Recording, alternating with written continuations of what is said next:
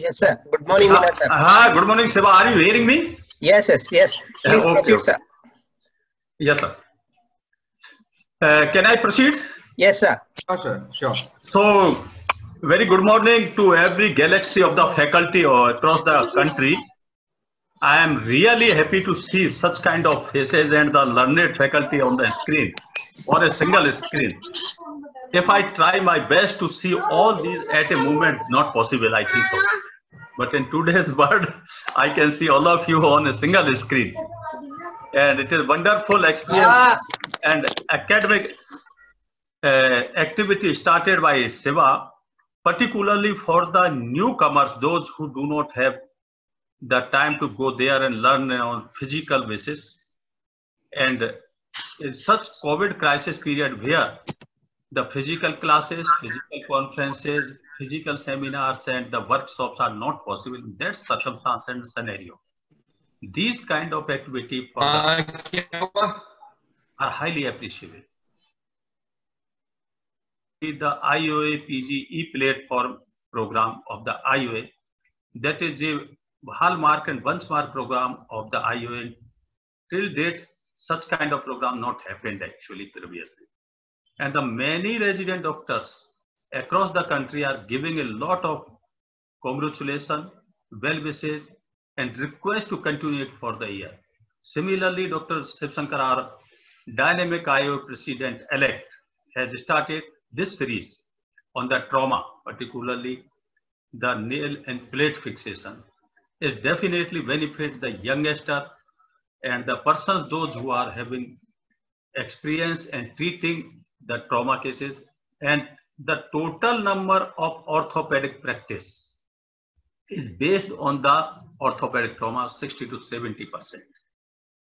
So the process and the program for trauma fixation and trauma management is really appreciable. President-elect sir, I congratulate you, and my rest of dynamic team are President, Vice President Dr. Ramesh, Dr. Atul Srivastav, and my Joint Secretary Dr. Sandeep, Dr. Sanjay, Manish Dhawan are equally having support to the whole cabinet do such kind of program regularly. Wish you all the best. Have a nice day and go ahead, please. Thank you very much. Jai IOA, Jai Hind. So we can hear you, sir, very clearly. If you have any doubts, please unmute yourself and you can ask your doubts, and then again go on mute. Thank you, everyone. Thank you, sir. Sir, you can continue. Okay. Good morning, everybody. Thank you, Arjun, for this trauma series you have started through Merrill. Thank you, President Dr. R.C. Meena, for your inaugural talk to start this session. I'll be talking about what is new with the DHS and PFN and PFN-A2, and is there any gold standard? Friends, Mr. Gopal Dodwani has been behind me for the last 1 month for this webinar, and he's the main person for me being today here. I know Gopal for last 15 years. He has come with me and assisted me at so many workshops. This is a picture at Patiala Medical College. This is in Cochin. This is in Dhanbad in Jharkhand. So many places where I have conducted workshops. He has come and he is a great asset while I'm conducting workshop on live surgery. Professor Jinsiwale, yes, I know he is a very learned faculty today we have. Even Dr. Kapadia, also very learned faculty we have for sharing their knowledge.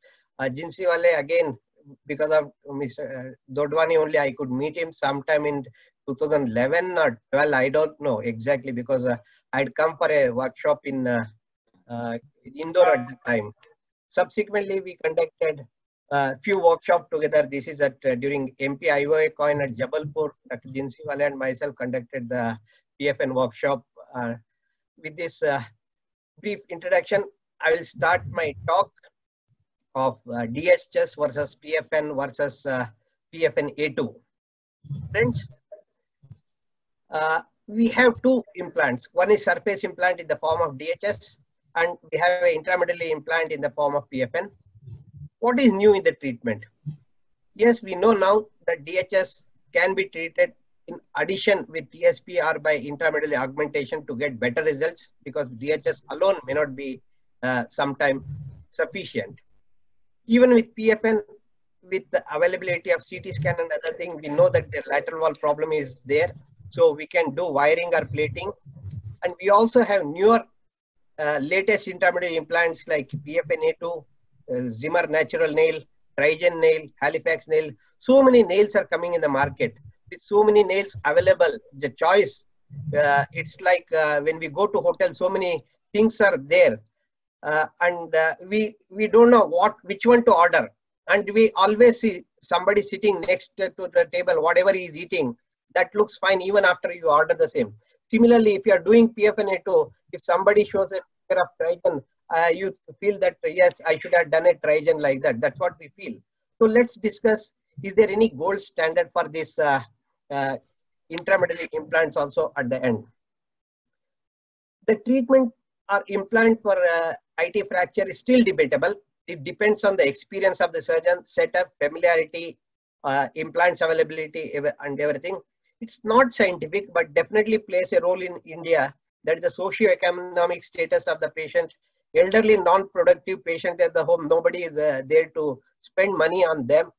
Poor insurance coverage, so the surgery cost money. People don't expect this thing to happen. This is suddenly a bolt in the blue for them if somebody sustains a fracture, and they have not made the money available for that. So they had to do so many jugglery to get the money.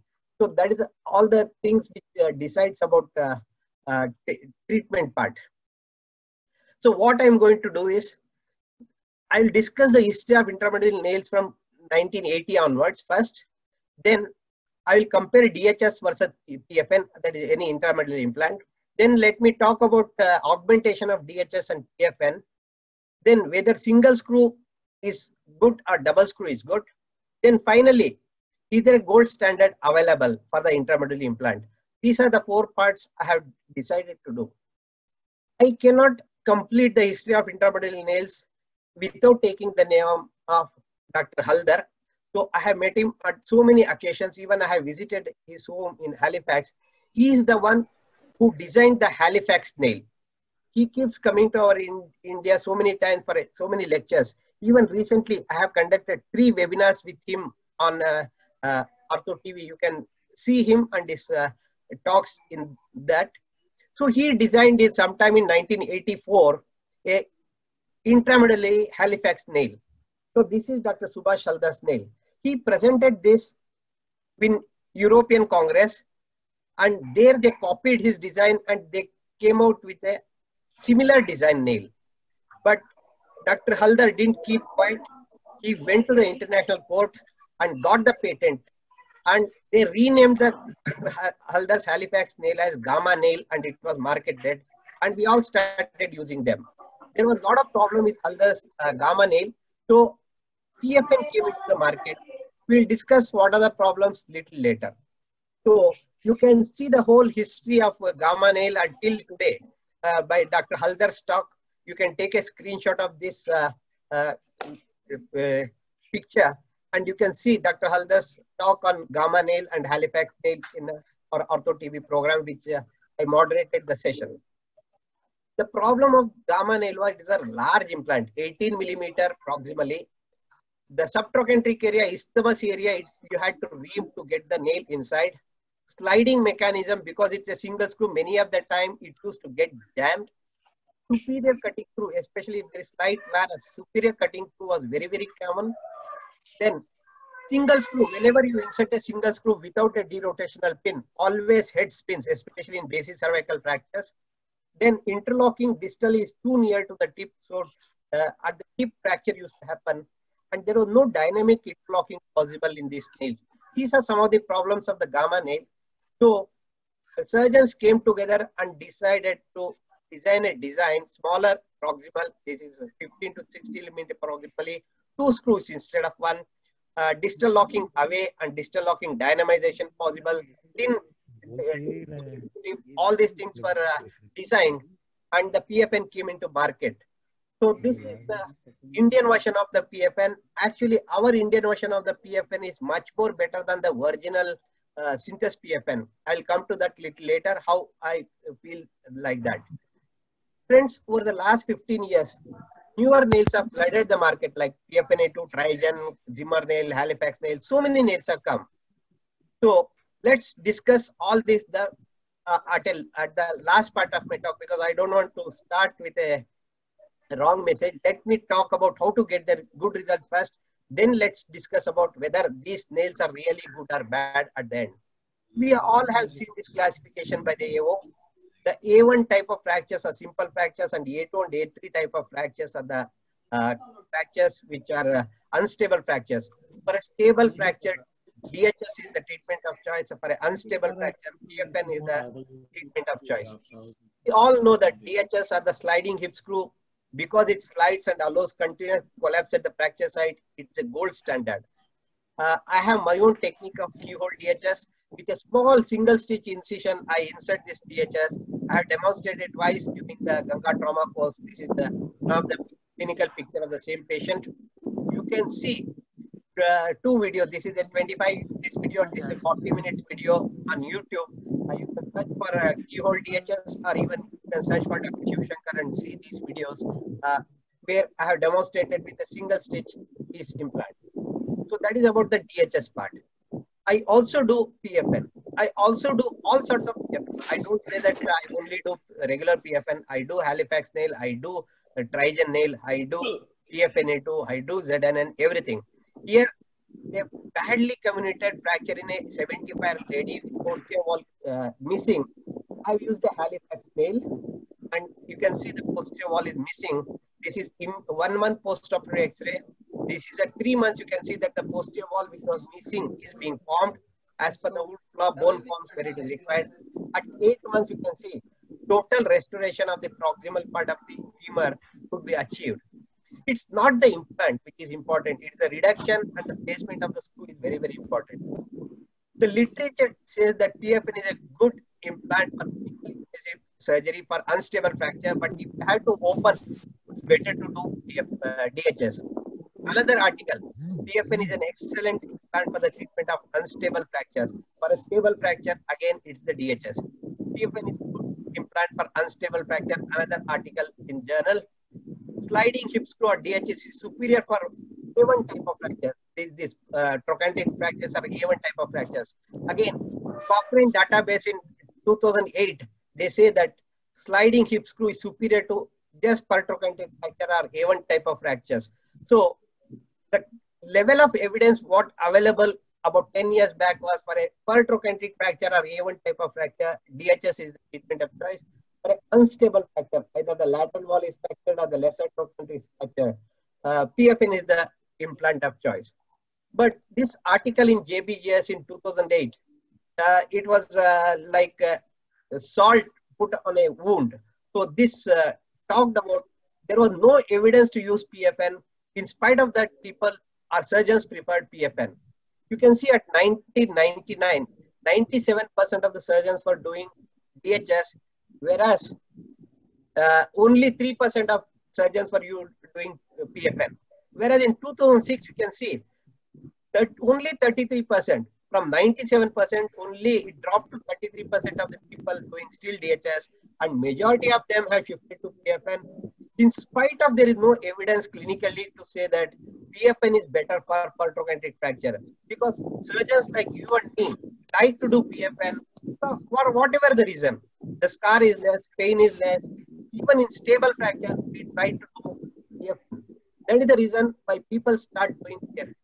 So the AOS changed its guidelines in 2014. There is a moderate evidence to support the use of either DHS or a intramedullary device for stable A1 type of fractures. So the latest guidelines of the AOS says for stable fracture, per trochanteric fracture, PFN can be used. Earlier they were only telling for unstable fracture, but now they are shifting to stable fracture.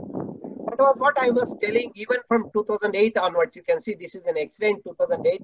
Stable fracture, an elderly doctor, stable fracture, I had treated with a PFN on the right side. He came with a left-sided fracture in 2009. This is unstable fracture. You can see that lesser broken. I have done a PFN. So my choice is either stable or unstable fracture, do PFN. Why I say this? Learn the technique on a simple stable fracture, then you can go to difficult fracture, unstable fractures. We learn car driving on ground where there are no people or there is no traffic. Similarly, start doing PFN on cracked, undisplaced trochanteric fractures. Once you know the technique properly, then you can do complicated cases like lesser trochanter broken, lateral wall broken, or very much displaced fractures, or fracture neck with fracture shaft. All those things can be tackled. So learn the technique by doing on a simple fracture. That was what I have been telling all these years. The next part of my talk is augmentation of PFN. Knowing the biomechanics of the implant as well as the failure pattern, importance has been given to augmentation. Easy availability of CT scan and 3D reconstruction helps in the surgeon better understanding of the fracture, has led to augmentation of the fixation. This article by Henrik Palm, almost every surgeon quotes. You can see an intact lateral wall during the surgery, the lateral wall is broken. Unstable fracture becomes unstable fracture during the surgery. Hence, it becomes an unstable fracture. If you treat with a DHS, uncontrolled medialization causes failure in these cases. So, we all have seen such failures, either our own operated cases or operated by somebody else. Till the fracture attains a good valgus position or the further medialization cannot happen, the medialization will progress and this will many a time lead to failure. This is an immediate post-operative X-ray which shows nice position of the implant, but after 1 week you can see the lateral wall is broken and the medialization has already started happening. Can we predict the failure? We all know that the failure is due to medialization of the shaft. Can we predict this failure by amount of medialization? Again, this is my own way of understanding this talk. This article by Parker says that if the medialization is more than 30%, 7-fold rise in the failure. Normally, without any medialization, there is almost 10% of failure. So if there is 30% medialization, 7-fold means 70% of the patients are going to fail. This is the inference of this article. So I have designed a figure which is useful to all of you. Up to 30% medialization, 30% failure, 30 to 60% medialization, 60% failure, more than 90% medialization, 100% failure. This is about 25% medialization. You can see the lateral wall here, lateral wall of the puzzle fragment here. 25, 1/4 it has medialized. So there is 1 in 4 failure. This is 50% medialization. See, the lateral wall is here and the lateral wall and the medial was here. 50% it has gone medially. So 1 in 2 will fail. This is 100% medialization. The lateral wall of distal fragment is touching the medial wall of the proximal fragment. 100% medialization. So this patient is bound to fail if you don't take tackle. So can we prevent this medialization and prevent this failure? Yes, you can put a trochanteric buttress plate and prevent medialization if you are using a surface implant like a DHS, or if you are using a PFN, the medialization is prevented by the proximal end. Dr. Mukhi from Bombay, he has started putting a ender's nail along with the DHS, and he also puts a wire to get the tension of the abductor figure. This Dr. Mukhi calls as Dr. Mukhi's concoction technique. It's a combination of DHS with the intramedullary implant. DHS allows certain amount of collapse, but once you achieve compression on the table, prevent unwanted collapse by putting a fully threaded screw. This is very, very important. You don't want the collapse to happen further. So put a fully threaded screw and add an intramedullary implant. So it is a combination of intramedullary implant, extramedullary implant, prevent collapse, everything put together. And once he publishes this article, people will have evidence. Everybody starts using this. So publishing paper is also very, very important. The osteoporotic fracture, one of my friend has used a TSP initially only. He knew that if the lateral wall is break because of so much of osteoporosis. This was a case which operating during the surgery, we noted that the lateral wall is broken. Immediately, we added a TSP to prevent further collapse. Unfortunately, the TSP available in the market may not fit all, especially the elderly females, properly. So I have designed T plates and L plates, which I was using earlier for humerus as well as proximal tibia, and I use it over the DHS. I apply the DHS first, and over the DHS, 1 or 2 screws of the DHS I remove and apply this L plate or T plate and fix through the DHS plate. This is a very short guy. See, I am only 5.5 feet tall, and this person is less than 4 feet tall. He had fracture neck femur, where I used a pediatric DHS, and I realized that I had broken the lateral wall. I applied a TSP immediately on table, and without further medialization, the fracture united, and I have already removed the implant. So this L plate and T plates can be used on any of the DHS. I call it as arm admin TSP, and it is very, very useful. If you are doing regularly DHS, always keep this on table. You don't know when. They say that the availability of CT scan and the reconstruction, we have started understanding the fracture pattern. We know how bad is the fracture and how bad is the lateral wall, and these are all the part which plays in the treatment. Now we have got a new classification, that is unstable or shattered lateral wall. So let's discuss how we can tackle this shattered lateral wall. This article by who?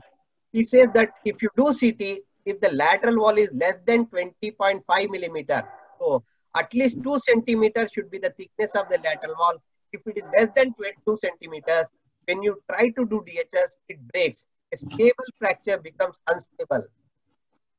I do use augmentation of the lateral wall with a single screw if the lateral wall fragment is big and the bone quality is good. So this is a lasso screw technique, which myself and Gadegone have published this already. For comminuted lateral wall, Dr. Naveen Thakkar from Ahmedabad and Dr. Shashikant Ganjale from Sholapur, they have TPP. Dr. Sushruth Babulkar and Sunil Kulkarni have published a trochanteric wiring technique. I have my own way of tackling the lateral wall. I will talk to you because I have not published this yet. This is Dr. Naveen Thakkar's plate, where the screw is touching the plate. The lateral wall, which is comminuted, has been compensated by putting a plate. Similarly, Dr. Ganjale's trochanteric buttress plate, you can see the neck screws of the PFN can be passed through these 2 holes, and whatever the comminution of the lateral wall is there, that is taken care by this plate. This is one of the pictures showing the lateral wall which was broken has been supported or buttressed by this plate. Another picture, it's a very thin plate, so you can bend it and use it properly. Another picture showing trochanteric buttress plate of Dr. Ganjale, very, very useful. Dr. Sunil Kulkarni and Sushruth Babulkar, they put a wire in the form of a figure 8 and collapse all of them together. They lasso or bring all the fragments together. Now, this is my way of treating lateral wall fracture. See, this was a case I operated during Pune trauma course at Sancheti Hospital. You can see there is lateral wall is broken. What I did was I used a nail, and the screw head, I passed it through the fracture site so that they are touching the nail. There was a medial lesser trochanter was also broken, so I got little extra valgus. This is immediate post-operative X-ray. Just at 4 weeks, you can see already everything has healed around the nail. Getting a good valgus and getting the support to the screw. If the screw is loose, it can rock in and out. Always the screw head should have either the support of the lateral wall or at least a plate or at least the nail. I propose that a nail can be used as a lateral wall. This is what I call it as Shiva's technique of tackling deficit lateral wall. So here the lateral wall is deficit. Just by putting the screw deep into at the fracture site against the nail, you can tackle. Another case I have treated in 2014, badly comminuted fracture. You can see the screw heads are touching the nail. I have put it through the fracture site and I have already removed the implant. The fracture has consolidated. So this is what I call it as my technique of substituting any implant for the lateral wall. A elderly patient, you can see the age of the patient, 85 years old man. I did again, lateral wall was very, very thin. You can see that the lateral wall is less than 20 millimeter or less than 2 centimeter. It's bound to break. So that's why I have put the head of the screw against the nail and see the patient walking. This immediate post-op, once you have a good fixation, patient will be walking comfortably. So that is not at all a problem. This is a 10 weeks. You can see the fracture has united already, and the patient is so happy. The patient is so happy. See, he is squatting, sitting cross-legged, and this is all the implant. If I had to put a Gonzalez plate or Navin Stucker's plate, I had to open up like a DHS and put the plate. So without opening, having the biology at my side, I have just put the nail, screw head touching the nail, and I have tackled all this. I have got many cases to show. See, such a happy patient. He actually cried in front of me saying that he would have probably, you are not expecting to live at the age of 85 years and with this hip fracture, but by doing proper surgery, we can treat all this elderly patient also with intramedullary implant, and you need not have to go for a very major heroic surgery like a hip replacement. Another patient, again badly comminuted lateral wall in a 60 or 70-year-old lady. Again, the same technique I have used. The screw head are touching inside the nail, and this is after 4.5 years when the patient came to me in 2019. You can see that the fracture has consolidated. If I had let the screw head out, thinking that I had to remove it in due course of time, then this will rock in and out. That will cause the failure, especially in osteoporotic bones. That's why getting support to the screw head is also very, very useful. That is the reason why I said initially, I like Indian implants more than the imported Synthes one, because the original Synthes is not having a head to those screws, but our own Indian Atmanirbhar PFN have got heads. So probably our Indian made implants, the PFN is far, far better than what is available in the Western world, even better than the original Synthes implant. Friends, there are so many nails, PFN, PFNA, PFNA2, ZNN, Trigen nail, Halifax nail. Which one is the gold standard is the next part I'm going to talk. Friends, we all had SP nail, Jewett nail, angle blade plate, sliding hip screw, everything. So many were available, and we all know now that DHS is the gold standard amongst all the extramedullary implant.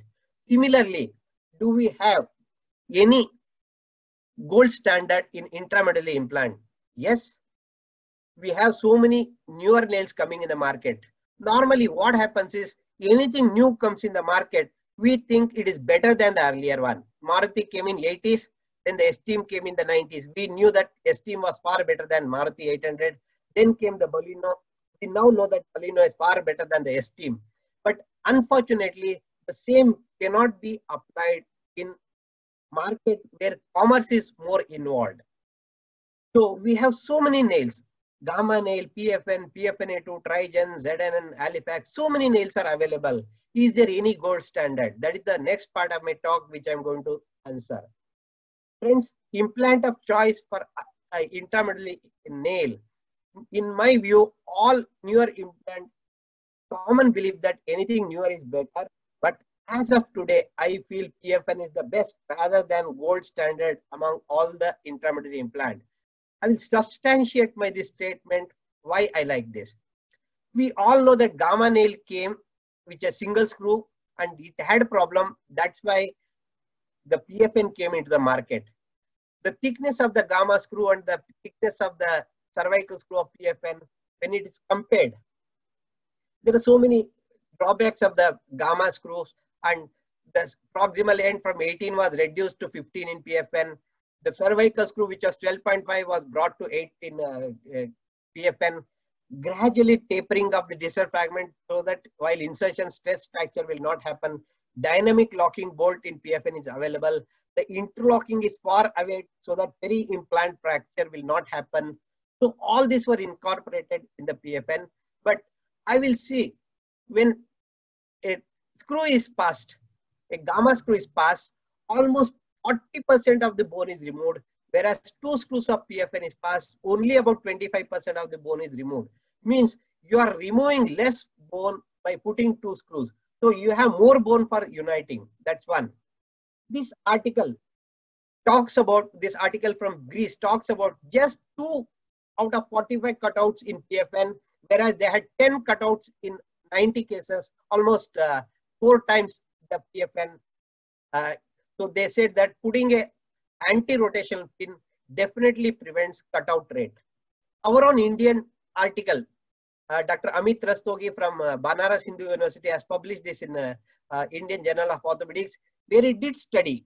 He made a medial 1 centimeter gap in the bone, and he inserted PFN as well as gamma nail, and they were cyclically loaded, and you can see that 1 out of 9 PFN failed. That is only 1 in 9 failed, whereas 5 out of 9 gamma nail failed even before reaching 50,000 cycles. Here this one failed while it was reaching 50,000, but majority of the gamma nail failed just between 20 to 25,000 cycles only. So 2 is better than 1. There is no doubt about it. When 2 is better than 1, why single screw system like PFN A2 and ZNN are become popular? That's everybody will ask that question. The reason is, as surgeon, we find it difficult to accommodate 2 screws. Without knowing the technique of properly passing the nail, we shovel the nail through the fracture site, and there is varus happening. The cervical screw goes into the head, but the derotation screw cannot go to the head because of the improper surgery as a surgeon. And also, some of the companies blatantly blame the PFN for Z effect. They say that Z effect will not happen with a single screw implant. So Z effect happens only. This is inherent property of a 2 screw system. So don't do it. So that's why single screw systems are becoming more popular, because the companies market vehemently. The last part, which no one talks probably apart from me, patent issues. I will take this at the end before I close my talk. So this is actually the commerce and the patent is the one which prevents them. Why I don't like PFNA? We all know that a helical blade makes a track and it rotates and goes inside. For that rotation, you have to unlock the helical blade, and before you can hammer it inside. But you can see that the helical blade has got dislodged from the nail. Here it has gone out. This is Dr. Tanna's slide. You can see that the helical blade has penetrated. Many a time the sliding mechanism of this any single screw implant is so bad that jamming of the sliding mechanism happens. That's why penetration into the joint is more. This article by Takigami says that keep the tip of the helical blade 10 millimeter away from the subchondral bone, from the joint. Friends, we all know that the screw has the best purchase in the subchondral bone. As subchondral it is, better the purchase. But this article says that keep that at least 10 millimeter away. Means you are not passing the screw totally into the head and neck itself, just to prevent the penetration. So this is what I cannot understand. If the screw head is not nearer to that, hip apex is more, how it can be good results. All have seen this PFN going inside or coming out. If there is one more screw, either that would have come out or gone inside. This is nothing but the Z effect. One is going inside is Z and one coming out is Z. So just because the penetration is not there, we think that the PFN A2 is better. Not at all. Again, PFN A has a lot of lateral wall problems. That's why they increased the curvature and they came out with PFN A2 in about 5 years after this one. Then, as I said, you have to unlock the PFN helical blade and hammer it. When after you finish the surgery, you have to collapse this helical blade. See, look at the white mark here. When I tried to collapse, you can see that the helical blade lost purchase and it came back, because this fracture was in a young adult. It was a 45-year-old lady. This did not require any collapse. So this 7 millimeter collapse, whether the fracture requires or not, I have to collapse and lose the purchase. So whatever this company says that helical blade will have better purchase in osteoporotic bone, it has to be really confirmed. It's all, it's very difficult to understand. Here you can see the surgeon was unable to collapse the helical blade. So this in due course of time that broke. Another case, the helical blade and the barrel got separated and the fracture subsequently went into varus. So friends, there are a lot of problems with the helical blade with a collapsible mechanism. Why the hell do you require a collapsible mechanism in a subtrochanteric fracture? You cannot hammer the helical blade without opening it. If you hammer without opening the helical blade, it will remove a lot of bone and it will spoil the bone inside. So you have to unlock the helical blade, make it mobile and hammer it so that it rotates and goes inside. But why the hell do you require this collapsing mechanism? So this is what I cannot understand why this is required. The latest helical blade by the same company, it is not having the collapsible mechanism. While you are hammering, it rotates inside and goes. So it itself shows that this mechanism was wrong from day one. They have fooled all of us. They said that it works better in osteoporotic bone and they have fooled all of us and they have gained the market. So this is what I don't like. So the people who have come out with this helical blade, they came with the PFN. Immediately they came with the PFN A2 because PFN A was bad. Then they came with the helical blade, which has been already changed into, now already this helical blade, helical part also has been changed to like a gamma screws. That itself shows that this system is really not correct. Why I don't like ZNN? I don't like single screw system. The reason is, it like any gamma nail or anything, if there is no head, that's why it can penetrate inside or it can walk out. I don't like single screw system. See, this is a basic cervical fracture. The left side and right side, I just transposed the same picture to show you. When you're operating in the right side, see the displacement. When you finally tighten the screw, you are tightening the screw in the clockwise direction. This fracture closes. Whereas if you're operating on the left side, when you do the final tightening of the screw, the fracture opens up. Many a time we lose the fracture reduction by the time the subchondral placement of the screw will happen. That is the reason why I don't like any single screw without a derotational pin. Probably by putting a derotational pin, that can be prevented. See, this is an example. ZN1 was being done. You can see the reduction here fairly okay, but at the end you can see so much of displacement has happened. When final tightening was done, whole reduction has been lost by the surgeon. Another case, nicely reduced fracture. At the end you can see so much of displacement. This is only due to this fracture was on the left side. There is no derotational pin which could have prevented this. So that is the reason why I don't like. Coming to Trigen, I have done Trigen nail. I have used and I have done the demonstration in a few conferences also by this company. Why I don't like Trigen nail? You have to keep the compression at 0, 10 or 15 millimeter. There is a slot here where you keep the second screw, and when the second screw rotates, compression will happen. So either you can compress 10 millimeter, 15 millimeter or 20 millimeter. So who are these people to dictate that I require 20 millimeter compression? So if the fracture requires 17 millimeter of compression, it's not possible. If the fracture requires 11 millimeter compression, it is not possible. You have to keep it at either 10 or at 20 millimeter. There is nothing in between. 0, 10 or 20. 0, I can understand that for a subtrochanteric fracture, you don't require any compression happen. You can keep it at 0. But why 10 and 20? Why not 12 and 16? Why not 7 and 15? So these are the things.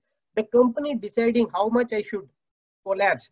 This I don't like, because all fractures don't require uniform 10 millimeter compression like Trigen nail or the PFN2 which says 7 millimeter collapse. So these differences have to be ironed out properly, and whatever the fracture begs, you have to collapse that much.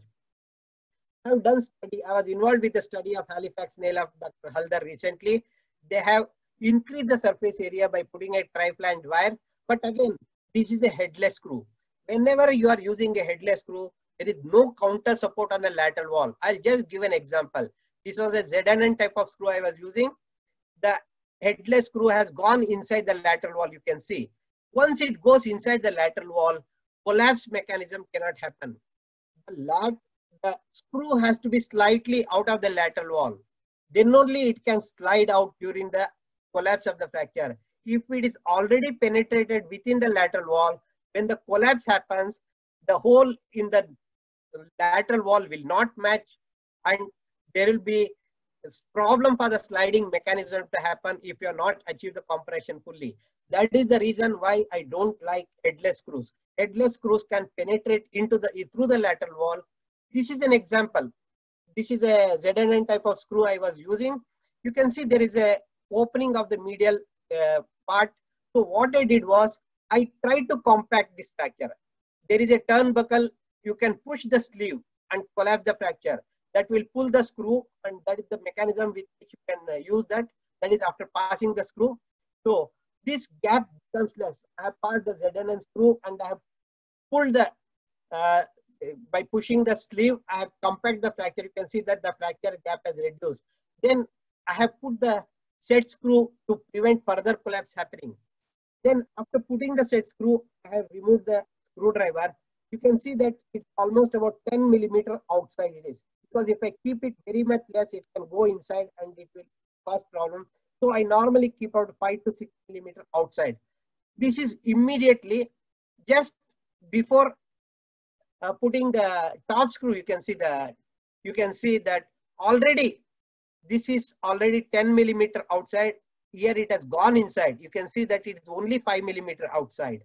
So this collapse, whatever I have achieved, will not be retained unless there is a head. If there is a head, this lateral wall cannot come out. So whatever compression this mechanism, this company people tell, this is all only, it works only in bone model, not in real situation. So head is very, very important, and the lateral wall is very, very important. That's the reason why you can see this is a 2006 X-ray I'm showing. So head of the screw abuts against the lateral wall, and you can achieve the compression beautifully. Whatever the compression you require, you can achieve. None of these screws, Gamma nail, PFN-A2, Trigen nail, ZNN, Halifax nail, none of them have got the head. That is the reason why I hate all of them. So I can get good result with them. I know the problem with them. That's why I can get the good result with them. But as such, I cannot achieve good compression what I require. Why I like PFN? It's a 2-screw system. Compression as required can be given. Further collapse, if it required, can happen as the screw can slide. Head of the next screw can compensate for the deficit. This is how I compress. I normally compress screw and depress screw. I have already that fractional and till my satisfaction, I get feedback on how much I have to do the compression.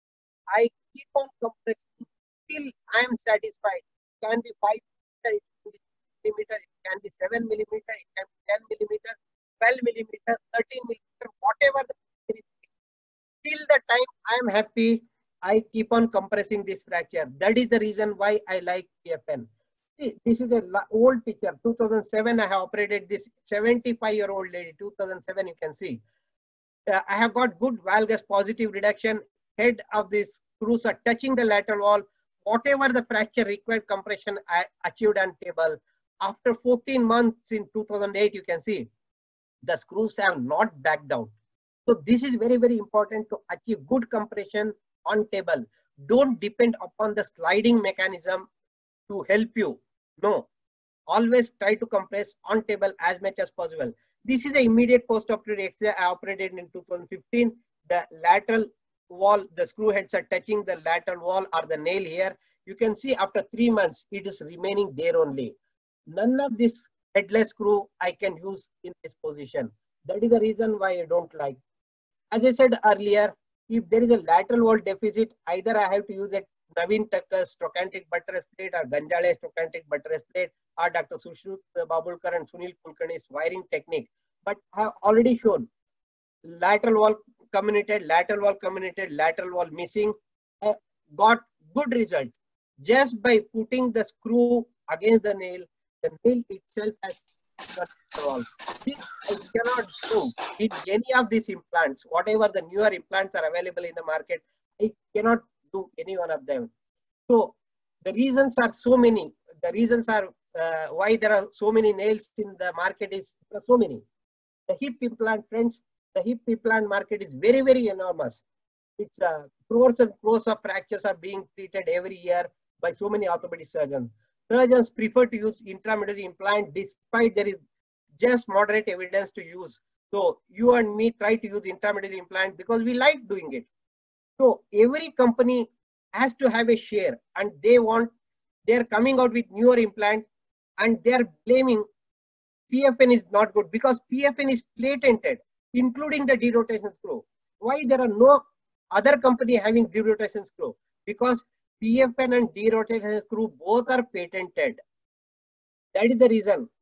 PFN Synthes came with PFN in 1997 in the market, but this Smith & Nephew filed a court case in September 2006. Friends, see this time.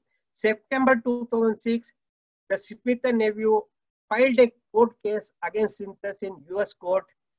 Just within 1 month, 27th of October 2006, which is very, very difficult to imagine in Indian courts. Within 1 month, the US court gave order for Synthes company to withdraw PFN, TFN, derotation screw in the market and not to sell them. The whole verdict is available on the net. You can search and get them. That is the reason why 2006 Synthes stopped selling this PFN in the market. So what they did, they came out with helical blade in 2007 because they wanted to have the market share. Then PFN-A had some problem. They came in 2011 with PFN-A2. Then PFN-A2 also has problem. So they have come out with TFN Advanced. You can see that if the helical blade has got good purchase in the osteoporotic bone, why the hell you require holes to pass the cement in this? Are you with me? Are you understanding this? Whatever the way they are projecting, they came out with helical blade saying that this gives the best purchase, even better than a screw or a lag screw. And now they are saying that this is not sufficient. You have to put cement also. And they have already come back with the lag screw. TFN Advanced is already available with the lag screw because Gamma screw, the patent period got over in 2009 or 2010. I'm not sure exactly. So everybody is coming back with a lag screw type of screw nowadays. The helical blade will gradually go out of the market. So this is the reason the patent of PFN and PFN and the derotation screw is now with the Smith & Nephew. The cause for other companies to come out with ZNN, PFN-A2, helical blade, Trigen nail, etc. Friends, we all know that the Smith & Nephew is having the patent for the PFN. Then why the hell they are not selling PFN? This question really, you can come to your mind. The reason is they are doing great with their Gamma nail. Has sold 1 million Gamma nail way back in sometime in 2001 or 2002. This is Dr. Haldar, who received a golden Gamma nail when the company sold 1 million Gamma nail worldwide. Also, Smith & Nephew is not only having Gamma nail, they also have Trigen nail. This Trigen nail is nothing but the two-screw system of the Smith & Nephew. When they have already intramedullary implant available in the market, why they are required to compete with their own? Both of them are doing good. Why they have to require to compete by bringing again PFN again back to the market? That is the reason why we don't get PFN except in India, because there is no rule which prevents me to copy all this implant in India. But in Western world, America, Europe, nobody can sell anything similar, even derotation screw, nobody can sell because it's patented by Smith & Nephew. This Smith & Nephew patent will go up in 2026. I am sure in 2026, all companies will come out with the PFN. the two screw system. I want you to use your judgment while selecting intramedullary implant. I have already talked about DHS, how to augment it, PFN, whether PFN is better than PFNA2 or Trajan nail, all those things I already discussed. Friends, it is not the implant, but it is the surgeon, you and me, who are important, and the reduction we get on the table is behind the success of all this implant.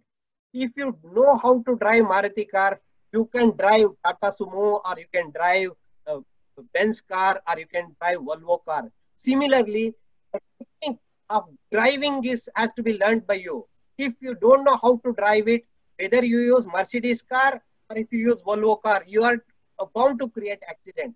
So try to get the reduction, try to get the driving skills right. That is what I want to tell you. If DHS is considered the gold standard for surface implant today in the market for surface implant, then definitely intramedullary implant with PFN having two screw system like this, and the next screws having the head. I am intentionally repeating this. The next screws having head can be considered as a gold standard. So thank you very much. Now I'm open for any questions if you have. Sir, I know I have overshot the time because I got the permission from Dr. Jinsiwale yesterday to continue the talk. Thank you, Dr. Anand Jinsiwale, for that extra time you gave, because I wanted to convey the message properly, because in 30 minutes it's difficult to convey all the message with so many implants I was comparing. Yes, Dr. Jinsiwale. Thanks for the master delivered.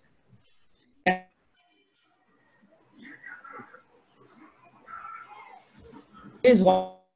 No, I'm unable to hear you properly. There is network issue probably.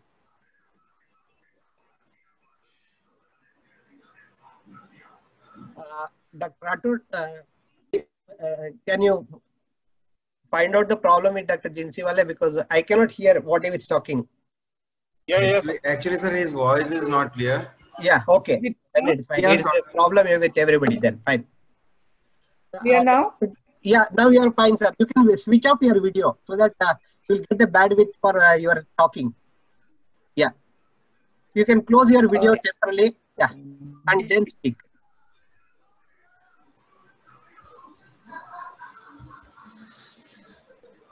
Yeah. So I've closed the video. Now, yeah, can you listen to me properly? Yeah, now we can hear you better. Yes. Yeah. Okay. So I wanted to listen the masters rather than I speak on the subject, which is not necessary after listening your subject. No, sir. I am interested to listen to you because I don't do much of replacements.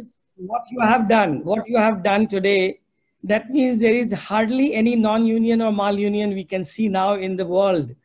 The technique you have opted and you have improvised your own way of doing it. And you are giving in a Indian scenario with a less cost. This is the most important thing which I could learn from you today. That minimum cost, because all these PFN, A2 and implant from outside, they are heavily costing us. Yeah. And the people, we can't afford all the time. There are people 10% who can afford, but 90% people can't afford that. Unfortunately, there are many people who think that imported is always better, and we only downgrade our own thing. Luckily, glad that Atmanirbhar word has come now and people will start using it. My usage of imported implant is only for demonstration purpose. Whenever I go out, people do ask, some company people sponsor that activity, I use it. But my own private... Absolutely, sir. Agreed with you, sir. Yeah. That is the reason why we are here. As a Merrill, sir, we give the imported quality of implants and the instruments, sir. Yes, Arjun, that's correct. Sir, I think, sir, that there is one raised hand over here. Yeah. I think it's Dr. Ahmed. He has some questions. Yes, Dr. Ahmed. Hello. Yeah. Yeah, Dr. Ahmed, you have question to Dr. Shiva. Yeah. Yes, sir. Okay. Let Dr. Ahmed ask, and then I'll ask the question. Let Dr. Ahmed ask. I think like there is some network disturbance. He cannot hear us. Yes, based on, you can type the questions. No, those who are listening, you can type the questions. I can take the question one after another. No problem. yes, definitely, sir. Prakash Kotwal has written that masterly talk by Dr. Shivashankar. Thank you, sir. Dr. Rajendra Chandaka has written really very good oration. Make choice of implant very clear. Yes, fine. That was the reason why I requested to. Can I ask question, sir? Technical question it is. Yeah. Yes. Sure. Is it necessary to follow the international standards of TAD, TAD of 20 millimeter one? Yes. And with the reduction, which is more important, Yes. especially in unstable fractures, rather than the implant.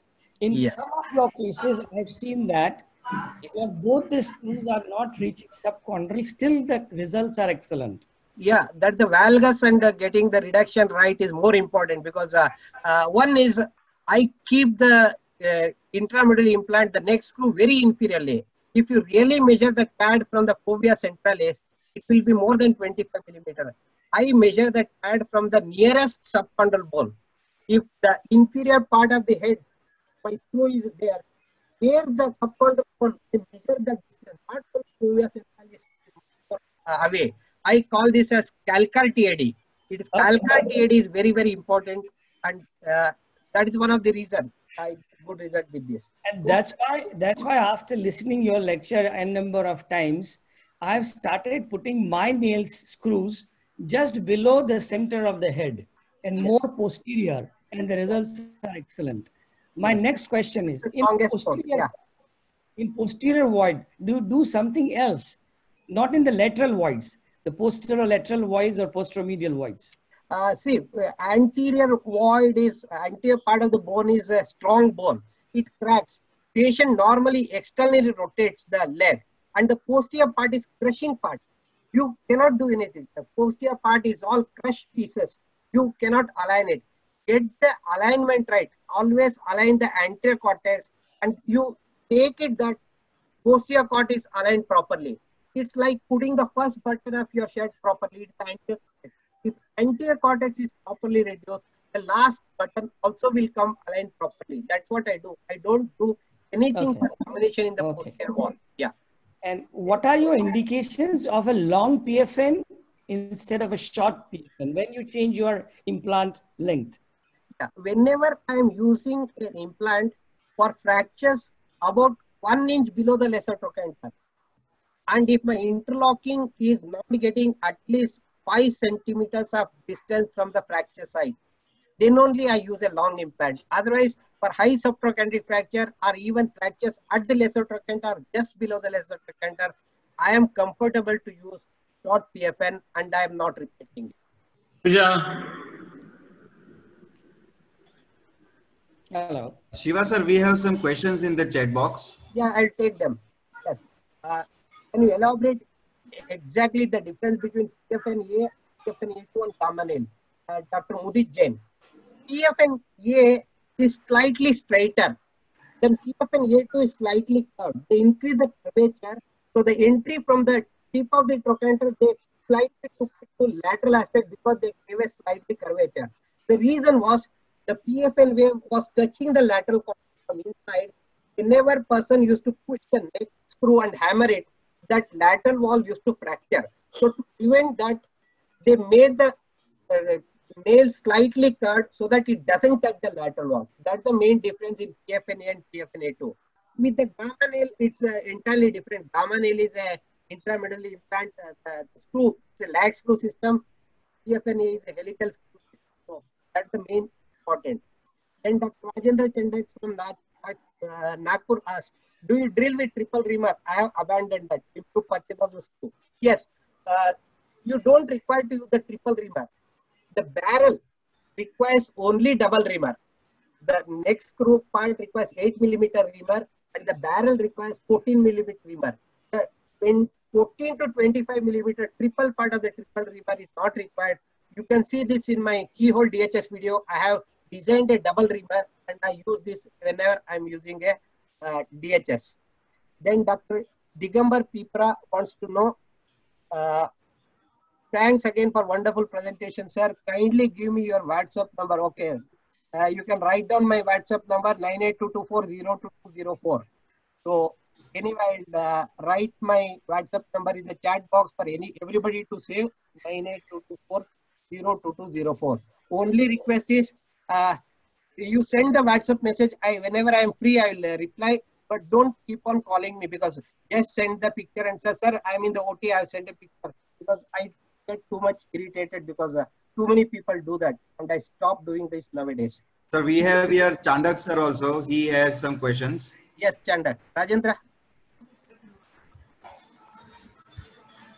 Chandak, you are on mute, sir. You are on mute, Rajendra. Yes, yeah, sir. Yeah. In a PFN, when you put two screws, what is the drill you use for the lower screw and the upper screw, or the compression screw and the derotation screw? That is a very good question. So what I do is, the superior screw is 6.5 millimeter derotation screw. We have a step cut drill. The proximal part of the step cut drill is 4.5 millimeter, and the back end is 6.4 millimeter. So I use that step cut drill for superior screw, and and there are slot in that. If you have seen this, will have slot. Whenever you are rotating, it takes out the bone and it comes out through the slot. Instead of forward rotation, I keep reverse, anti-clockwise rotation. So the bone will remain inside in the bone itself. It starts compacting from the side, especially in osteoporotic bone.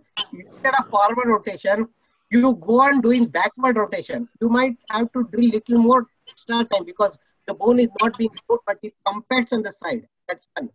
Second thing is, I use the same superior drill bit for even the inferior one first. Yes. I try to use only the superior drill bit for the inferior one, and just the lateral wall till about the nail size, I use the proper 8 millimeter step cut drill. I don't use the full one, because I don't want to remove too much of bone. The screw itself gives good purchase and it compacts very well. Agreed. Yeah. Thank you so much. Yes, Dr. Panchanadikar. Vijayji, you have to unmute. Yes. Yeah. For PFN, when we are compressing the fracture, do we compress alternate head screw or only inferior screw? I use alternatively, because I initially put the cervical screw. When the fracture is, I release the traction to some extent. See, I give the traction, reduce the fracture. Once I pass the guide wire and once I pass the nail, I slightly release the traction. I don't go totally release it. Then pass the superior screw. Then I pass the inferior screw. Then totally the foot end of the table is released. Then I alternately compress both of them. If you only compress the inferior one, superior screw will slightly come out. If the head of the screw is not touching the lateral wall, it can toggle in and out. That is the reason why I want to compress again the superior screw.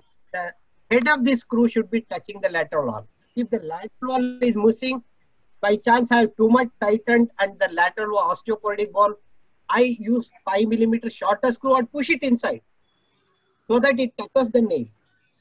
So I normally don't use a washer for them, because the washer using, again, patient will not be able to sleep on that side. So many problems. So I normally push it inside against the nail, and I have not found any problem. Removal time, I have to use a small owl or something, make a hole, then I have to take it out. That's the only problem I have faced. Yeah. Thank you. Thank you, sir. Okay, sir. Thank you, Shiva, sir. I would like to continue with Dr. Kapadia now with this topic. Hello. Yes, Dr. Kapadia. Sir, you are on mute, sir. Please unmute yourself.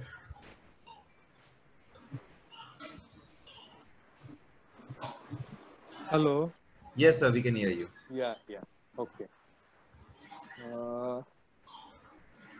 Dr. Shivashankar, I must compliment you. You have really dissected your topic completely and in absolute detail, and I have really enjoyed sitting and listening to you in the last 1 hour.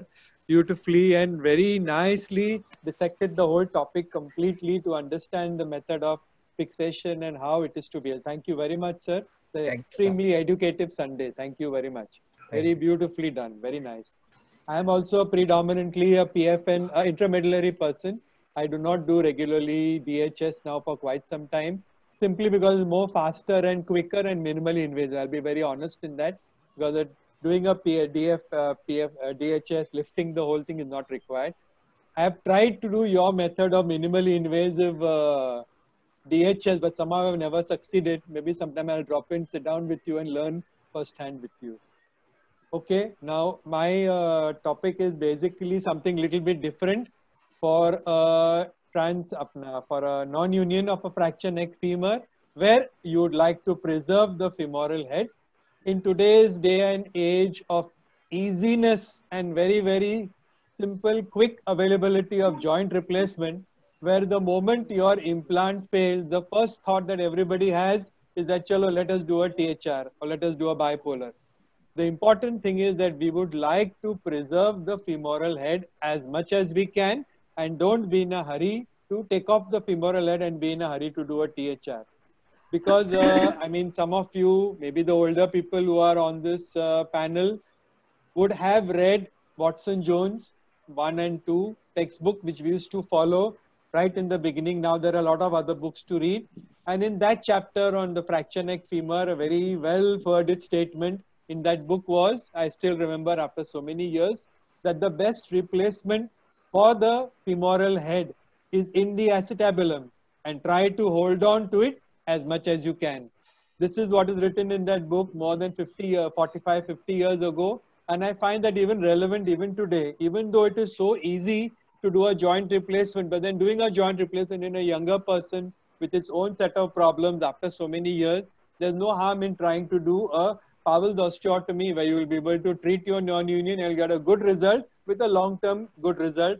And maybe at one point of time, you can definitely go ahead and revise that person into a total hip replacement.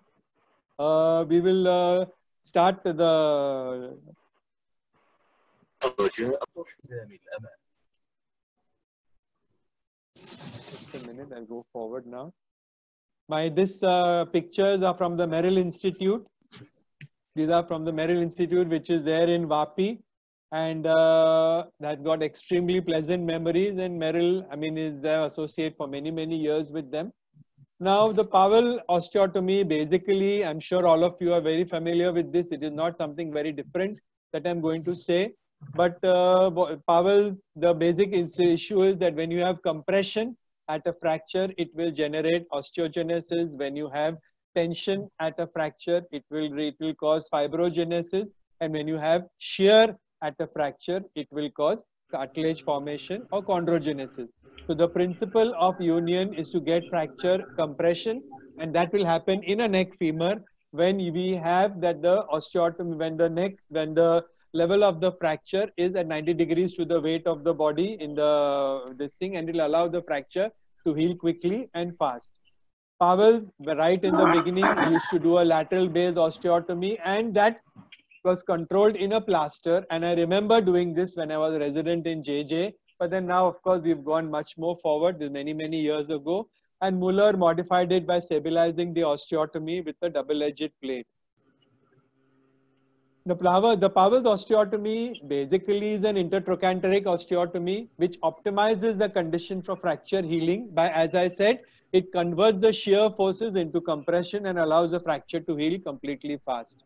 It corrects the symptoms of Coxa-Vara and also the limb length discrepancy.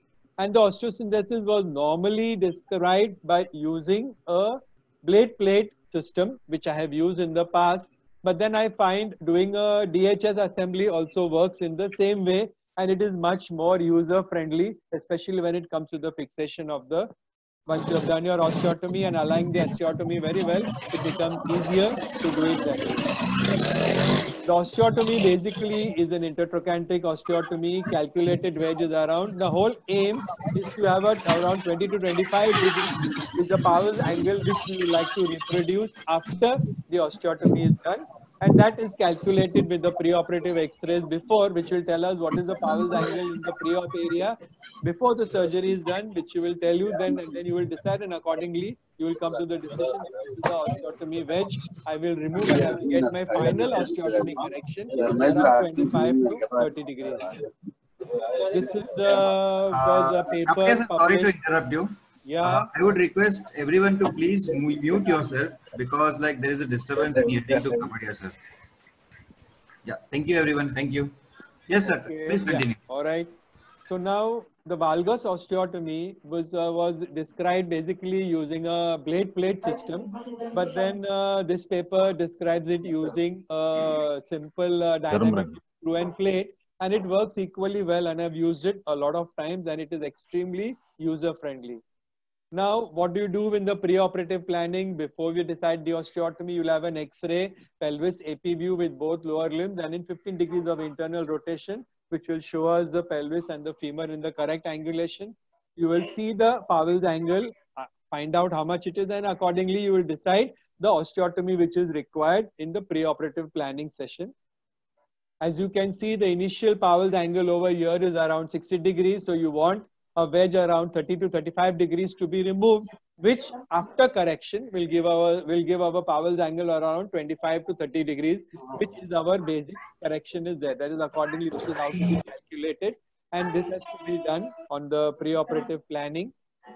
The inclination of the fracture line to the horizontal is a shear angle, which has been calculated around 20 to 25 degrees. So we plan a wedge according to the requirement.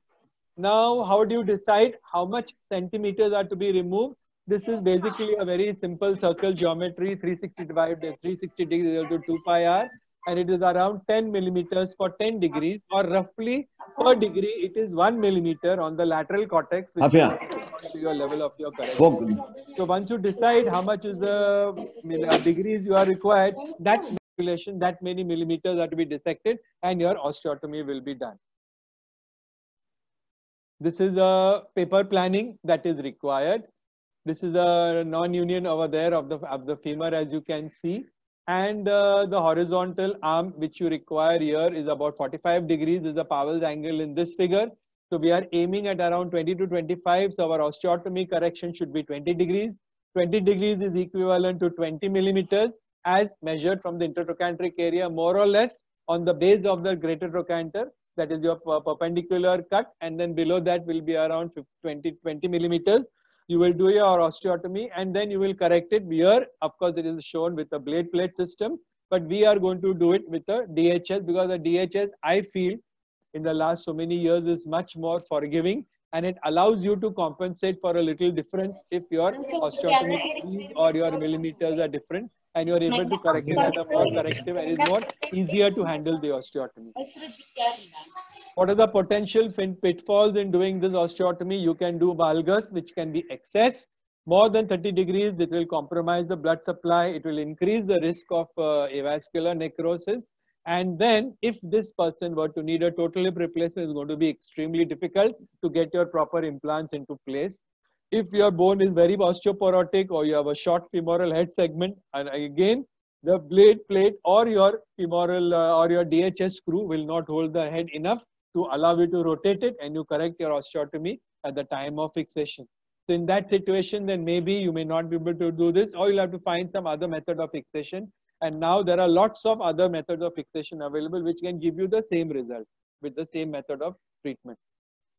Your blade, if it is too long, it will cause distraction. If it is too short, it will not hold the head fragment. The position on the blade, as just very well elucidated, very well clarified by Dr. Jinsiwale also and Dr. Shivashankar, that your fixation should be in the inferior and the posterior portion of the femoral head and neck. You should avoid a central blade. Even in this system, when you are going to do an osteotomy, your blade, the position of your blade or the position of your DHS screw should be slightly inferior and posterior. So it is really require a lot of bone for it to break through. It has to cut through. If it is in the superior portion or anterior portion, it can easily cut through. But if you are inferiorly or posteriorly, it will hold extremely well and will allow your osteotomy to unite uneventfully without the implant cutting out through the femoral head. Now let's see. This is a 15-year-old boy who had a history of fall. Primary fixation was done with a trochanteric plate. As you can see, the fixation has been done. and it was a very difficult fixation to do. This is a Synthes trochanteric plate which has come out many years ago. This fixation was done. Now what has happened is, as you can see, the fracture is not healing, and in time the superior screw broke and the fracture is now going into varus. So obviously there's a young boy, the epiphyses are still all of them not completely fused. So naturally the surgery, that means that had to be done, it couldn't be left alone.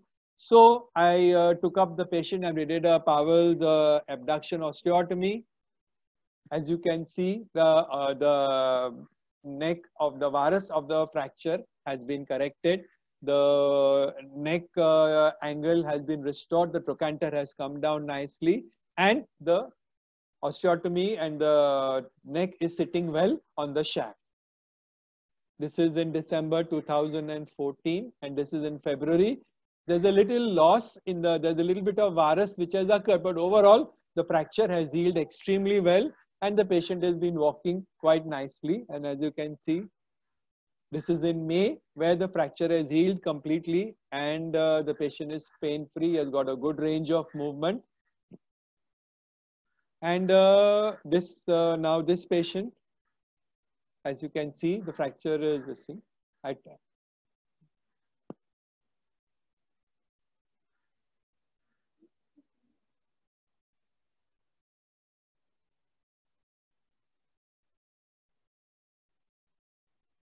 This is the same boy. His video, he was very kind enough to send me last night. This is nearly 7 years now. He's doing all his activities very well. He sits down for prayers, everything totally. If you want, I will run through it once more. He's walking very well. There is no limb length discrepancy. I have seen him some time ago. He's sitting down, and this is how we sit down for our prayers. He's squatting in this thing. All his hip movements are absolutely fine. And we've managed to save the head, give him his length, and correct the hip completely.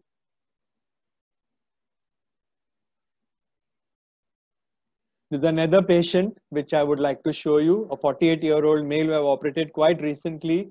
I mean, I am quite in favor of this osteotomy and I do it quite often, and I'm not very keen to rush into doing a replacement very fast. This is another patient which I have operated now. This patient had come to me in February and this surgery was done about 3 months ago. There is, as you can see, there is a fair absorption of the femoral neck. The fracture has collapsed into varus and the screws are backing out. He was very painful. He was unable to walk.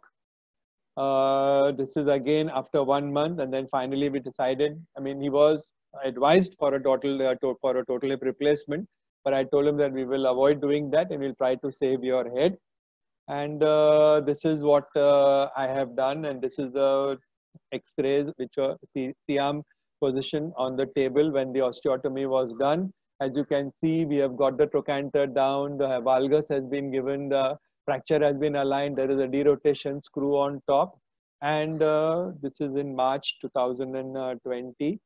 As you can see, this is 4 months later, extremely good. Patient is walking. Unfortunately, I don't have a video which I could have shared with you. The patient is not from Bombay and the fracture has healed completely well. I would like to share a video of this. It's a very, don't have a very large presentation. It's a very small presentation that I have. And this is what is there. As you can see, this is on the table when the patient was put on the fracture table. A little bit of traction was given and the screws is in the lateral view on the table. The screws were removed, the fracture site is exposed, and now you have to decide. I have to decide which position I have to put in my DHS screw. I took out the oblique screw and then I have left that one screw so that I allow my DHS to pass. I put the DHS in this is lightly in the center. I would have liked to have a posterior one parallel to that screw. This is a triple reamer which I have used, and then I have taken out that screw and I have put the DHS screw inside. Yes, forwarded about 10 millimeters below this thing. We've done the osteotomy, as you can see, at the intertrochanteric level, and then I've tightened the aligned hip. And important here is to tighten the screw distal to proximal. As you tighten the screw, as you tighten the screw, the femoral shaft will be pulled to the plate and the osteotomy will close very, very well. And then you will put a derotation screw on top, try to put it parallel so it will hold it very well. It was a very difficult one. I had to try very hard for this, but finally I managed to succeed and it had come out. As you can see, it was not very easy. The femoral head fragment was very, very small. And then finally I managed to put in a screw which was nearly parallel, and I accepted it. And the patient was mobilized and he's walking and he's doing extremely well. This is how it has come. Here the important part is that when you close your osteotomy, as you can see, the osteotomy is closed properly.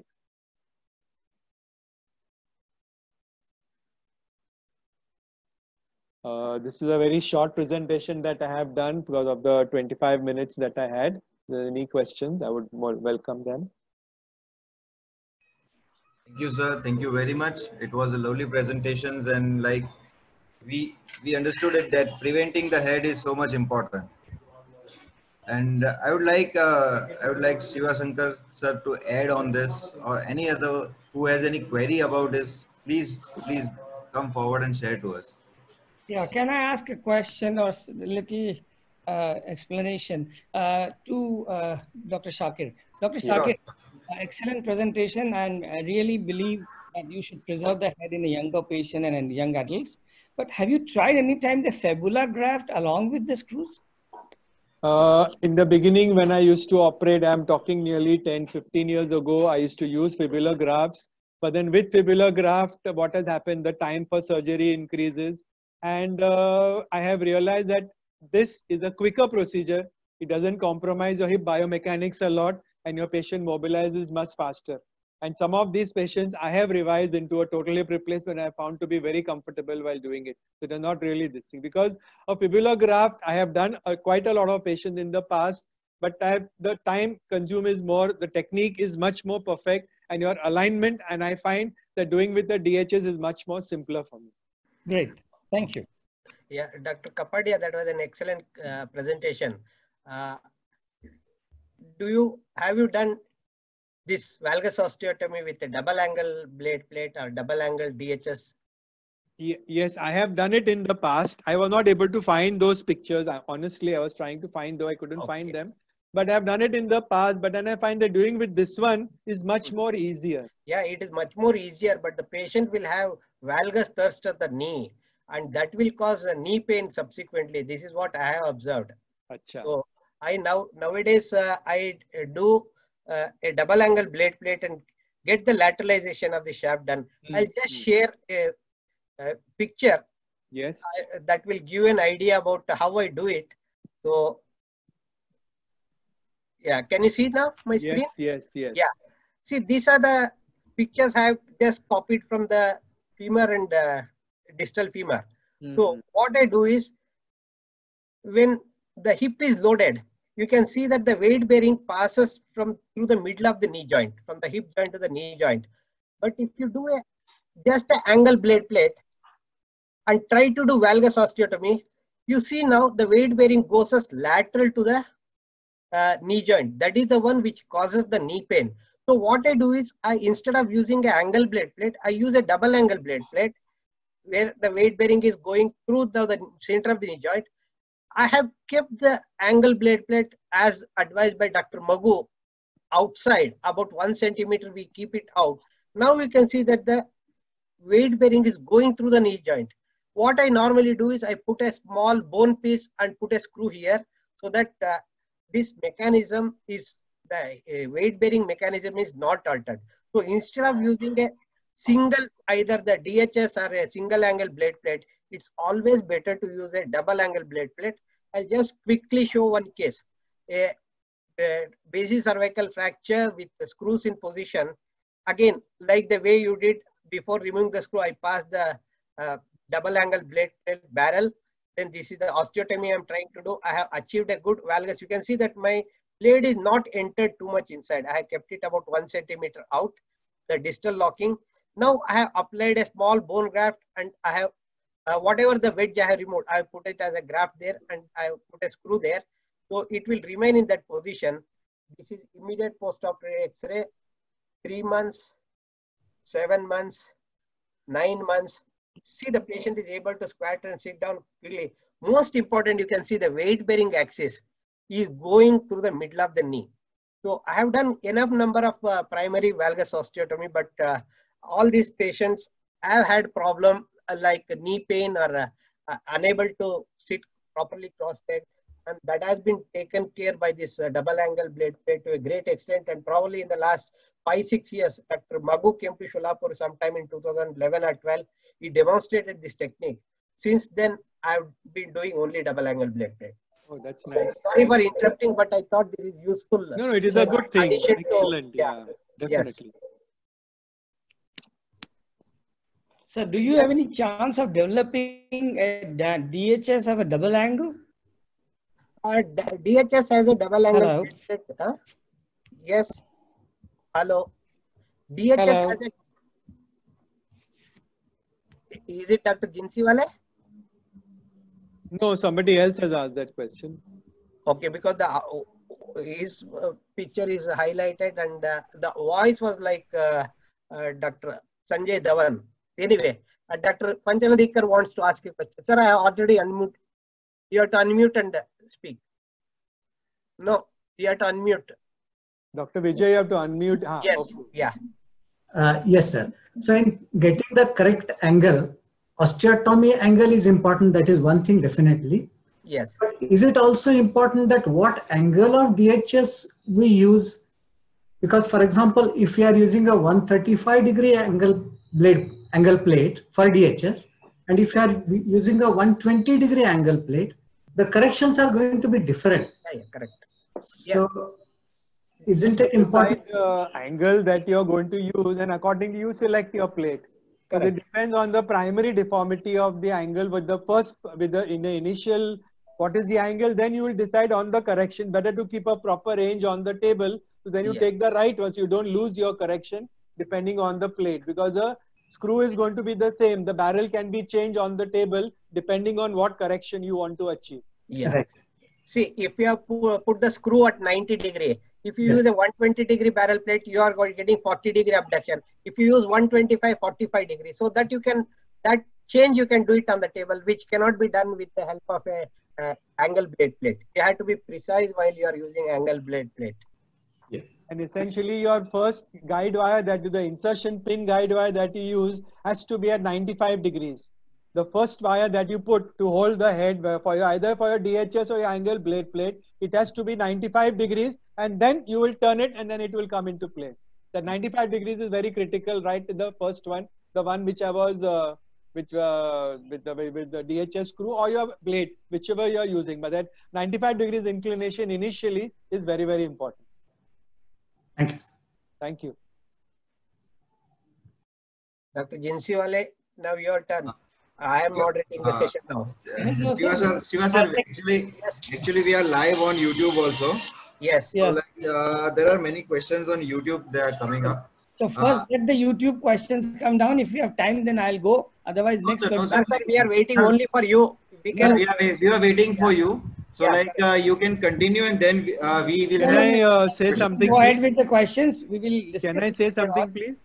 Yes, sure, sir. There is one question from Dr. Mudit Jain. Post osteotomy, you bring the distal fragment to the plate or the proximal fragment down. Actually, it is a combination of both things. You keep the plate where it is, and dire you abduct the leg on the fracture table. You actually are bringing the fragment down and the fracture and the distal fragment laterally, both together. Hold it with a just apna bone holding clamp, and dire tighten your screws from distal to proximal, and the whole thing will fall into place. Yeah. It is a mixture of both, Dr. Udit Jain. No, it's actually a movement happens at the hip joint. See, the proximal fragment, though you are bringing the shaft, again once the hip is brought to neutral position, the movement is happening only in the hip joint. Yes. So it doesn't matter. Either you can bring the shaft to the plate and fix, or bring the plate to the shaft and fix it. As long as the plate is fixed to the shaft, that is fine. Right. Because important is, don't be very violent in getting the plate right down immediately, because the bone on the top is a bit sometimes porotic, and in doing that sudden movement, the screw might cut out a little bit up. Yes. So it is better to abduct your leg completely, hold the plate and the shaft together, maybe fix one screw and slowly, really very gradually abduct it inside, so the whole system will remain and you can fix it up completely then. Yes, sir. That's I hope the that experience. answers that question. Yeah, that's correct. That comes from the experience. Sir, we have Rajendra Chandak sir over here. He also wants to add up something. Yes. Chandak sir, please, sir. Kapadia sir, how do you manage retroversion usually associated with intercapsular non-union in a high power center? It is not very easy to manage that on the table. But then what you can do is, when you are putting your head screw, the remaining 2 or 3 screws, don't take out all of them at the same time. Keep one of the implants inside and then plan your screw with the proper direction. So once you put in your main screw, then you can internal, external rotate the leg and compensate the rotation in the plate. Okay. Thank you. Another question by Dr. Aditya over here. So DHS will give dynamic compression at the non-union site, which is the main problem the patient came for. Will angle or double angle plate give this dynamization? Actually, Dr. Aditya, it is not important for the fracture to heal. The basic principle of the osteotomy is to align the hip biomechanics, get the fracture horizontal, and automatically it will heal. Your screw is not really dynamizing it to heal it. In the overall picture, if you look at it.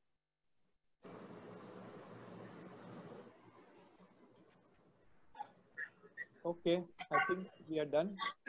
Okay, sir. Thank you, sir. Thank you very much. Thank you for everyone. Thank you for your questions. Jinsiwala, sir. So we would like to continue with you, sir.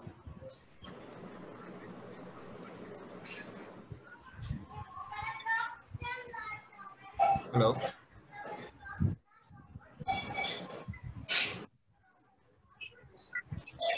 Jinsiwala, sir. I cannot see him. Yes.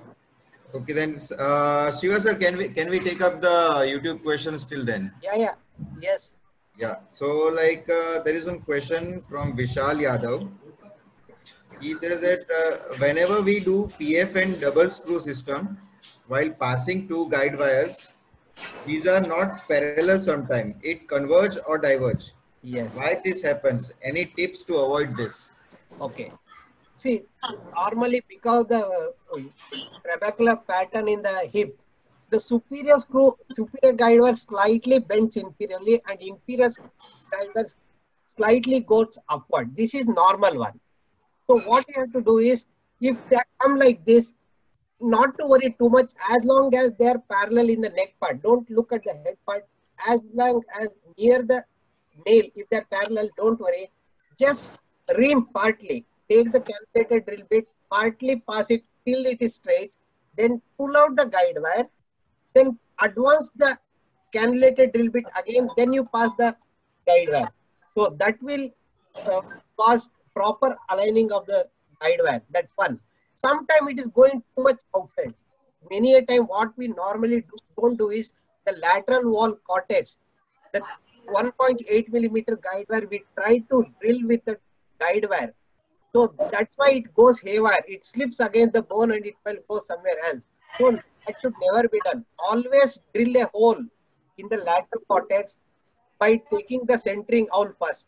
Then you drill only in the cancellous bone. Don't drill the cortical bone with the guide wire. That's one. And second thing is, if the guide wire gets even slightest, throw them out. Keep taking new guide wires every now and then, because even if there is slight bend, it will go on, the bend will keep on increasing. It's always better to use a fresh, sharp guide wire each and every time. And there are some instruments like Cobra hood is available. You make a larger drill hole in the bone and put a Cobra blade, means it's also cannulated. And if the guide wire is going superiorly, it will direct it inferiorly. I normally don't advocate this to be done because you can bend little more extra and you might have problems subsequently in drilling. So it's always better to just see that they are as parallel as possible in the neck part, drill it over the guide wire till that part, drill over the cannulated drill bit, withdraw the guide wire, advance it. This is how I normally do. Thank you, sir. Beautifully explained. And so there are two more. Jinsiwala sir, are you here? I guess he's facing some network issues. Okay, Shiva sir, there are two more questions. Yes. Like, does PFN 2 screw gives good purchase in porotic bones? Definitely yes. And there is one more that which would be better, long PFN or short PFN? Might be, this depends on the fracture, I guess. Yeah, that's correct. For subtrochanteric fracture, it's long PFN or fracture nail, long PFN. Otherwise, short PFN is more than sufficient. Sir, how to change this double angle plate in an old fracture? How to change? No, as you have said that Dr. Kapadia has done single Yes. double angle plate. Yes. How to remodify it in that? See, the angle, everything remains the same. So only thing is the barrel plate is bent. The plate part is Z bent. So the shaft comes slightly out. That's all. There is nothing much in that. The angle remains the same. Double angle plate, whether you take 120-degree double angle plate or a single angle plate, 120 degree, your angle, osteotomy, everything remains the same. Only thing, because the barrel is slightly off, the plate part is slightly off, you will bring the shaft laterally and fix it. That's all. No, we have to pull out that old plate, old nail in the neck. You said that you have to put a graft, bone graft in between. Okay, that's why you don't have to put it inside too much. When you're hammering, when it is about 10 millimeter away, you stop hammering the barrel plate into the bone and put a graft there so that it cannot go inside further. Because sometimes there is chances that in a osteoporotic bone, this double angle plate, the plate can penetrate into the joint. So I have not seen one, but theoretically it is possible. That's why as a precaution, I put a stopper. As a graft, I put it between the plate and the lateral wall. Thank you. Thank you, sir. Thank you, Gupta sir. Shiva sir, there is one question from your student, Gopal sir. Yes. Oh, Gopal sir is not my student. He is my teacher. If you have seen many of my live videos demonstrated on my YouTube, majority of them, he has only assisted me. One in Chennai recently in 2011, I had operated a case during NailsCon. He was the one who assisted me. You can hear his name in the video. Yes, tell me. Yes, Gopal. So like his question is, it's a general question for PFN versus PFN-A2. Yes. As surgeons like you, many of them has faced problem after using helical blade screw in PFB-A2 implants. Yes. Compared to the 2 screw done in PFN. Yes. Implant, still they demand for PFN-A2 and says it's better than the later. Please give your valuable comments and convince our surgeons. Yeah, even today's topic name was given by Gopal Dodwani only. He knows all the details. That's why he's asking that question to me. See, as a surgeon, definitely passing 2 screw requires more surgical skills and it's much more difficult passing 1 screw. And unfortunately, the companies which promote the PFN-A2 have come so vehemently in the market. Everybody thinks that helical blade is giving much more better fixation in osteoporotic bone. So friends, it is not the thing. It is you and me who are surgeons who decide about the fate of the fracture. So our technique should be proper. So whatever the implant you use, if you are comfortable in using a single screw system, yes, go ahead. If you are ready to spend 50 lakh rupees for a Mercedes-Benz car, go and purchase it, but use it correctly. If you cannot afford it, use a 3 lakh, 4 lakh rupees worth Maruti car and drive it safely. That is what I am telling. It's not that implant makes any difference. Implant makes you comfortable. If I go from Solapur to Bombay today in a Mercedes-Benz car, I'll be much more comfortable when I reach Bombay rather than when I reach in a Tata Sumo or a Indica car. Similarly, working is much more easier. The surgeon feels much more happy to use this imported implant. So use them. but get the reduction right. That's all I want to say. Nothing more than that. So, sir, putting this into the nutshell, I can say that either use PFN A2 or PFN, but it's the technique that comes into that plays the role. Yes, technique makes the role, but there is 19-20 ka for us. Oh, okay, 19-20 ka nahi, 19-21 ka. So 20-10 is it is not there. So 19-21 ka farak hai. So that you should know that PFN is better definitely than PFN A2 or any other implants available in the market. But this farak is only 19-20, as I said earlier. That makes some difference when you are using it in some difficult cases, like when the lateral wall is missing. Definitely PFN with a head screw makes a life easier for you instead of putting a wire or putting a plate and other thing. So these things you should know biomechanics of all the implants, whatever you are using, then your outcome will be proper.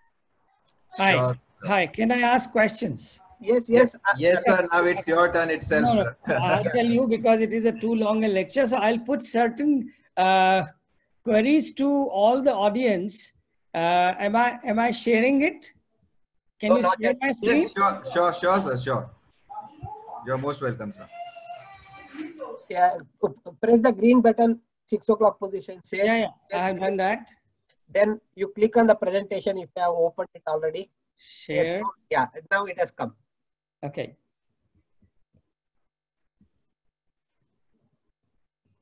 Go to the next slide. Just hold on. Just hold on. It's blank. Yeah.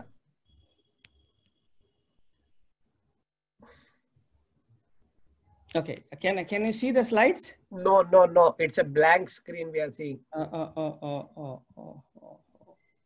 You close it, sir. Stop sharing. Open your presentation first.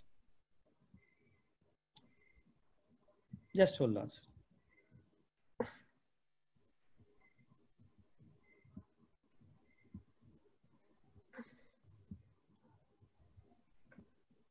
The corona and the lockdown has taught me all this. Yeah, I got all the things, but yeah. Resume. First you stop sharing, sir. You are okay. I stopped sharing. Yeah. Okay. Now you open your presentation first. Okay. I will open up your presentation. Don't make it full screen. Just keep it open. Mm-hmm. Now click on share screen at 6 o'clock position, green button. Yes. Now you click on your presentation. Yeah, correct. You have come. Yeah. Now you can make it. Oh, yeah, you already full screen. I'll just enlarge it. Fine. So this is a question. Is it seen on the screen? Yeah, it's seen. It's an 81 years old female, slipped and fell. 3-part IT fixation done. Did the surgeon do a good job? What is the opinion of the house? We'll ask Dr. Vijay Panchanadikar. Yes, sir. Next is Rajendra, who is raising the hand already. Rajendra, you can unmute. Panchanadikar, Vijay?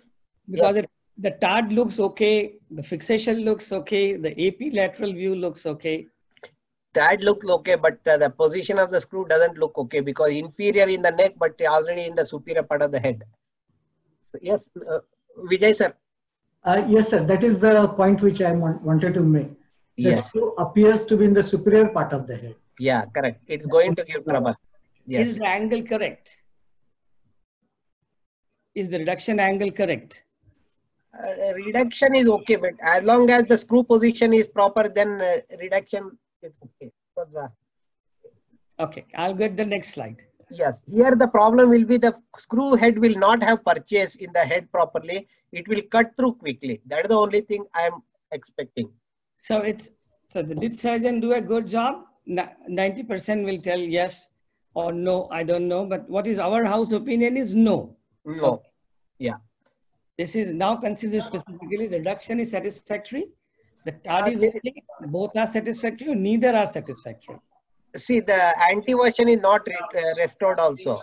So there is going to be a lot of stress over the implant and the sliding mechanism. And superior placement of the screw, I am expecting it to A failure. be a I failure. think it is in varus, the head. That is what happened. The varus head is there is going to collapse. Correct. मुर्गी होना है, टमाटर होना है, What कोथिंबीर. has happened? अरे बाप रे. Okay, जिलानी सर, मुझे भी टमाटर होना चाहिए, भेज दीजिए. हमको भी भेज दीजिए प्लीज. बॉम्बे में बहुत मुश्किल हो रहा है ये सब.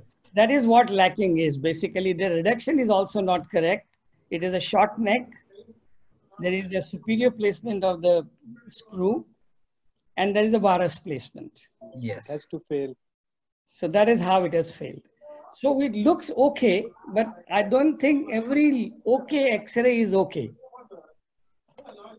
Yeah, it's only if the surgeon and patient are lucky, then it unites. Yeah, and 90% it doesn't. Yes. Similarly happened in this way also. Same They again. Same The again. lateral wall is Again missing varus, here. varus. And the inferior placement still, it is not corrected in a lateral In position. severe varus. Severe one. Severe varus, there is a loss of bone here at the The lateral barrel, varus, the and lateral too varus. many screws at the fracture site. Yes. And long barrel. And then we'll see what happens. I think in the nutshell, what I think the causes of malunion or non-union is basically the placement of the implant. That is what is in our hand, and the structure fracture as well as the structure of the bone, which is uncontrolled in our hand. So, and 90% of the cases, Shivashankar, what has told, sir, that is excellently, we should do it. 10% leave it to the bone quantum and the bone quality. Am I right, sir? That's correct. Whatever the way you treat, 100% good reduction, that with a DHS, there is 9% failure rate. So similarly, any implant, you cannot explain some of the time. So it is going to fail with good technique also. Then So- at least as a surgeon, we should be happy that you have done a good job. And try to follow the instruction what has been given to you. So this is a DHS and intramedullary. If it's done properly, it works very well on both the sides. I think 90% cases, it is the placement of the implant, whatever you use it, and the reduction, what you have done it, is more important rather than the implant, which normally I feel it.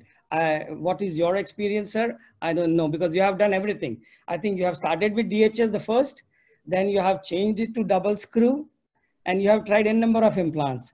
And in all the cases, Shivashankar's results are 95% okay, in my opinion. Is it okay, sir? Yeah, fine. That's perfectly all right. 90% okay, it should be fine. So, what is the Coffers has variable says, uncontrolled factors we don't have.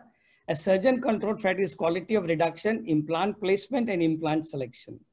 I think you have given an excellent lecture for these all 3 points, which we could learn it today.